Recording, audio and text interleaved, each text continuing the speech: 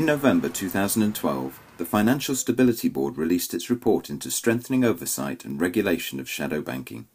In anticipation of this, Allen Overy undertook research to understand the effects this regulation is having on credit flows in 14 key jurisdictions around the world. With Basel III already affecting traditional bank lending, we now believe the FSB's proposed policy framework could seriously limit the ability of shadow banking to fill the funding gaps left by banks. This is especially troubling when the FSB's own statistics show that banks are the only institutions to have increased their share of financial assets in the last 5 years, up $26.6 trillion since 2007, but lending levels have remained constrained. Our research shows that the growing number of rules across the global financial system lack the coherent design necessary to facilitate an orderly flow of credit. Moreover, we question whether regulators have thought through the consequences of their individual plans. Different implementation across certain international borders is already leading to potential arbitrage opportunities, the situation that regulators were precisely trying to avoid. In the EU alone, new bank regulation is expected to run to 60,000 pages. Few people understand what all the new regulations mean, and even fewer how it all fits together. Allen Overy's impact analysis assesses if the proposed regulations are likely to have a positive, neutral, or negative impact on the provision of credit across 11 separate areas of finance in 14 key jurisdictions. For each key jurisdiction, we examine the effect of legislation in the availability of 12 financial products from a range of entities including banks, investment funds, insurers, and asset managers.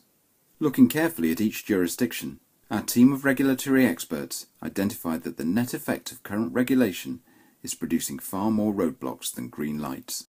The reason why we're calling for action is that 4 years down the line following the crisis, we are seeing a huge amount of regulation, thousands and thousands of pages, impacting in particular banks, but not only banks.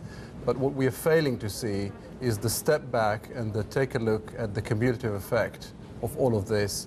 And effectively, from a policy perspective, what do regulators want to see happening with credit? Who is it to come from and in what quantities? We're seeing a lot of disabling, a lot of, if you like, over-ratcheting of regulation, but we're not seeing the intellectual design behind it that is supposed to actually take a look at what the real economy requires at this point in time and, marrying the two together. Despite all the changes, banks will remain the pivotal players in structuring large, complex financial transactions where multiple pools of capital need to be accessed.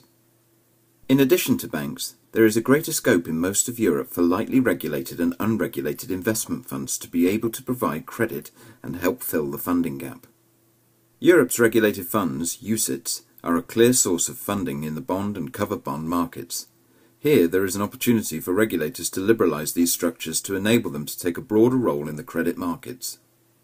There is also still great untapped potential in the insurance market. Indeed, the neutral regulatory outlook could be seen as positive for insurers given their relative competitive position against other market participants.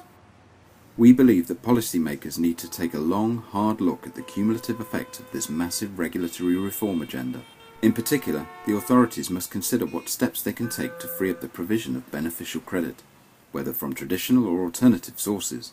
If policymakers fail to take a radical approach to this issue, we believe business will continue to struggle to access finance, with clear and massive consequences for broader economic growth around the globe.